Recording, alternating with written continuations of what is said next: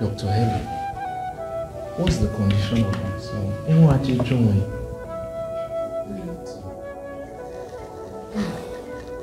Pastor, I gave it to you.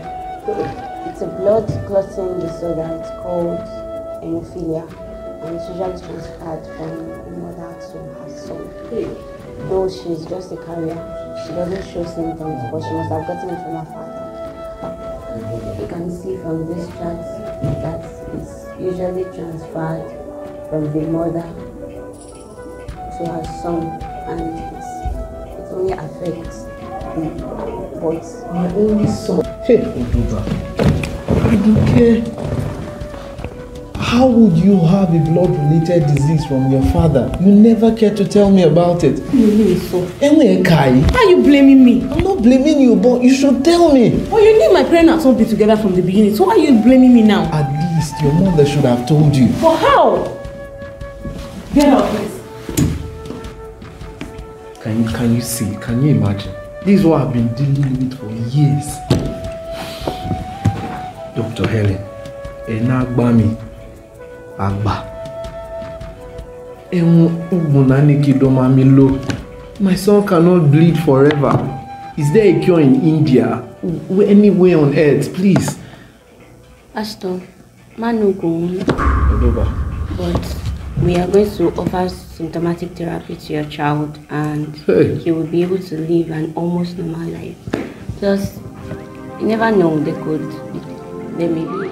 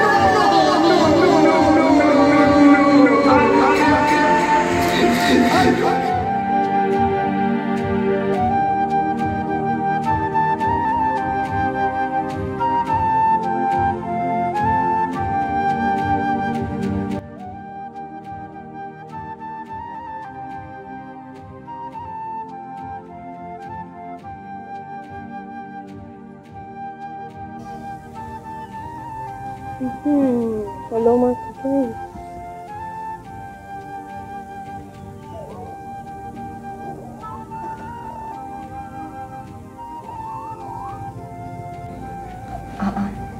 Mama ile abuta. Mimi ado mi ache.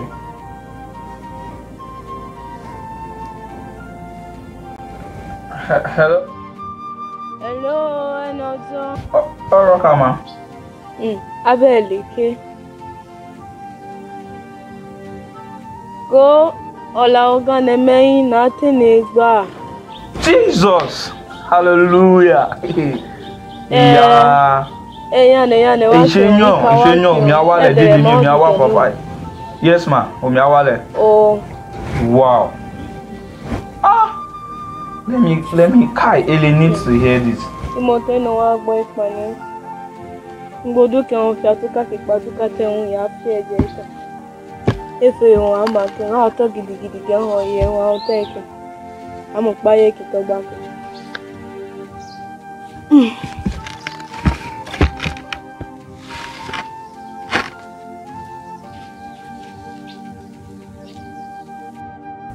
Kai, no.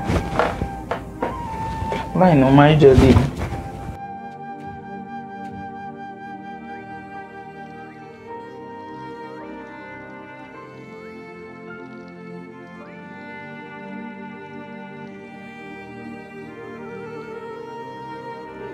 Nango. Agba. Na kama.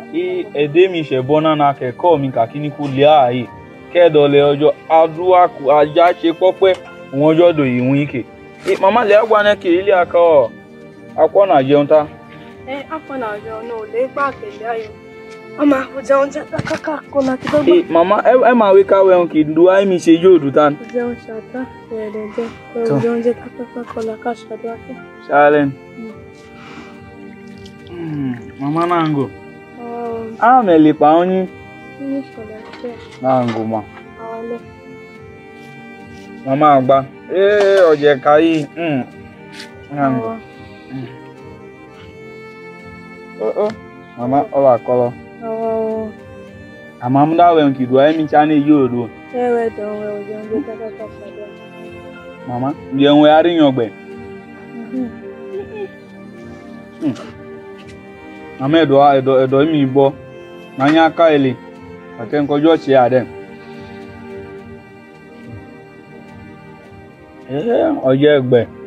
Mi e kan le gba won de ki.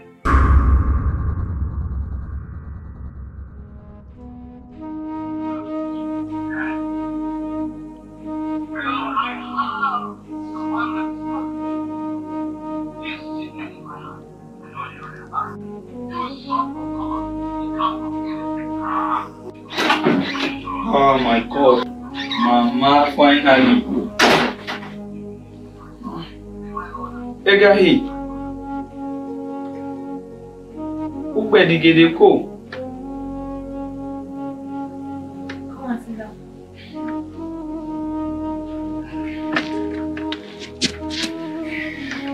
I brought food for you. Food. Thank you very much. Alakolobo, ujen kubo ya fafai. But who were the gede ko? I she kewini. Don't worry about it. Wait. Hey guy, now shake. Hey guy, wait. What kind of play is this now? It's trouble. Well, hey guy, when did this one start now? Hey guy, we cheeky, there, guy, stop now, stop.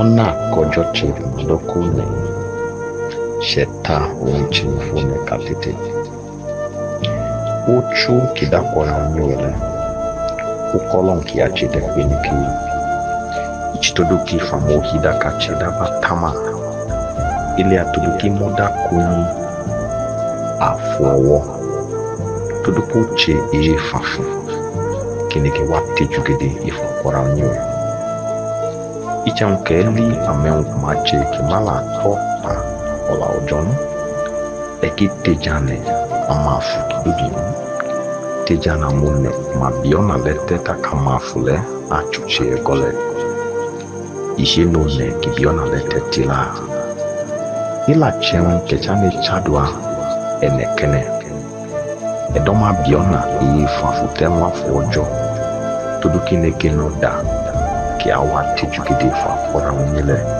kifu peleki enedile roida ila chiomo kulubia ifmadokene joyi todo atama eche ke biona fa fute kojo kini tijugide wonde wefola yo ichu todo okune abajo ya tijane eneki amude bo ki abo jima toda bale natene ke puimi abajo todo ke mundo dogo biji pipa ke boma manya kujabe ama enya nidu todo humi depa iwe manya didewe na agbe kane bowe ne bilete na la fe latana bachoda yala chile wote lo todo na depa iwe tupoji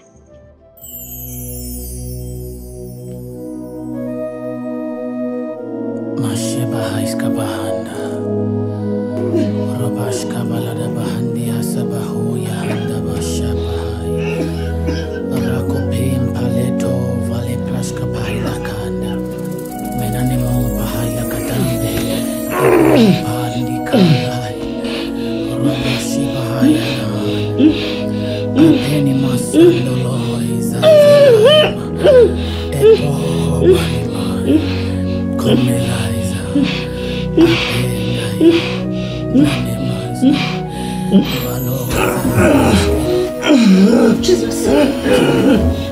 Anaja. No. Anaja. Kai. Anaja. Jesus. Jesus. Anaja. Anaja. In the name of Jesus. I command life into you right now in the name of Efukola keka. Ojale nadala yoy. Efile iteda buloko. Odubaga go. Yavo yavo. Efukola keka. Ojale nadala yoy. Efile iteda buloko. Odubaga go. Yavo yavo. I command life back into you. And for the Jesus who brought you alone, in the name of Jesus, I summon life back into your body right now. In the name of Jesus. In the name of Jesus. In Jesus' name. Are you okay? Are you okay? Efukola keka. Ojale nadala yoy. Efile iteda buloko. Udubaga go. Yavo yavo.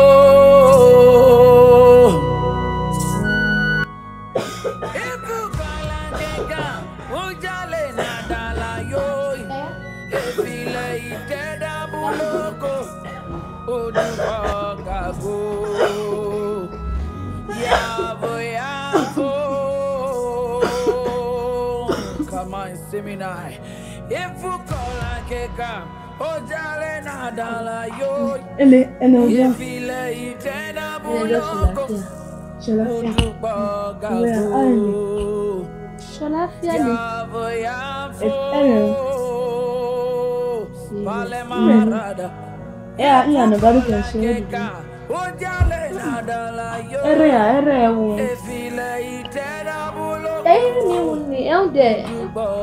Ele já aqui nem de funa be. We dele. Efu. O nem mene que leva matani a refu. Pato boli aqui.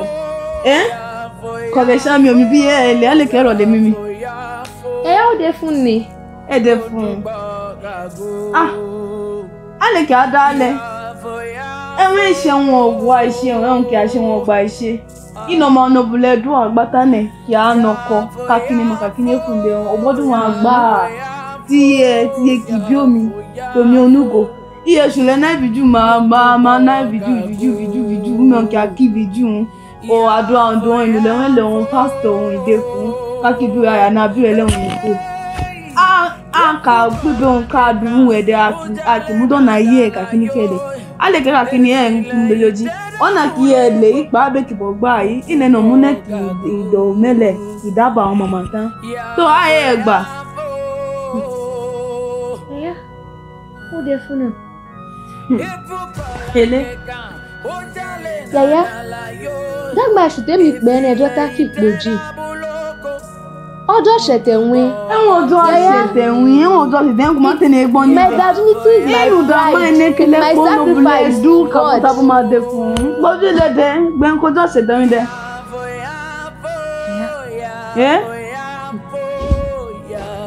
See, my relationship is a godly one.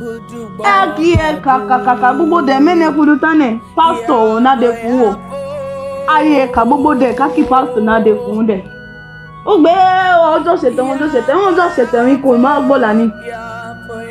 Egba ku keyin iye mi to mi onugo. O mele ne du da ba mama ta won ye kiki sujoju.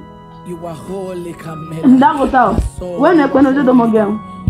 You are holy. Eleshi akojo thing we just obey God. You are holy. Holy are you, God. Enojoa.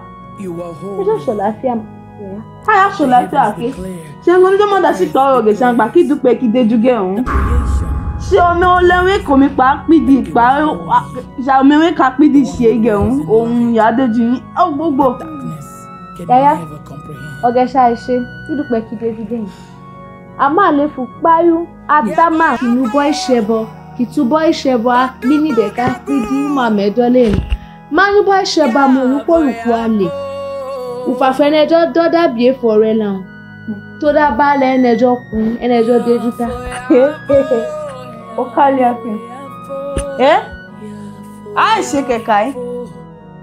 Ene se ai se kami ai se le.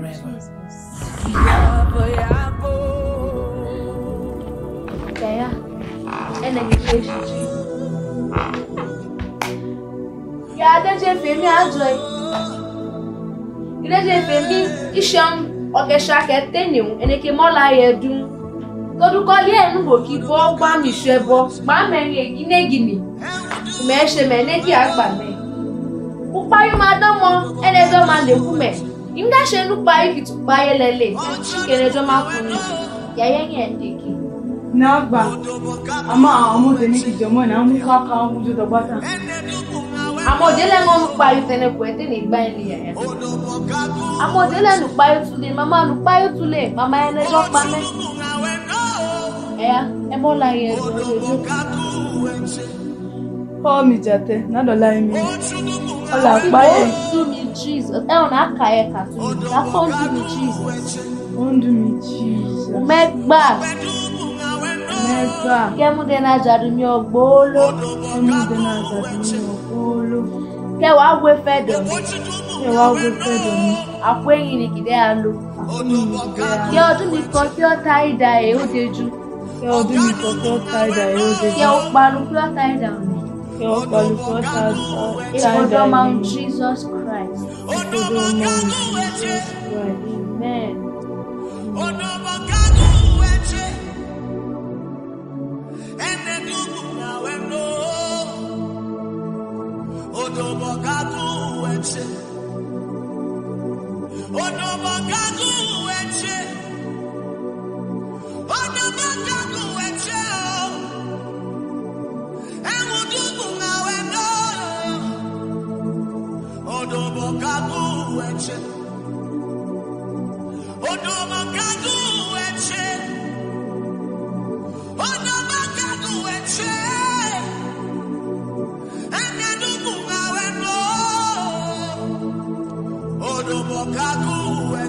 Jesus, I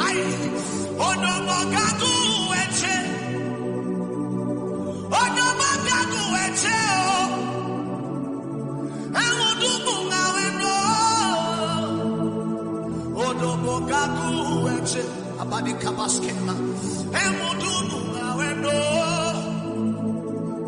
Onomogagu eche Abadi keyala mama Otudumu ngaweno Meria susetema Odomogagu eche Akeria tema pataya Obedumu ngaweno Heya mena mataya Odomogagu eche Manatia kabadiata Obotudumu ngaweno Risuke baile Odomogagu eche Abena Amake madumu ngaweno Rishomenakea Odomogagu eche Manitona tataya Otudumu ngaweno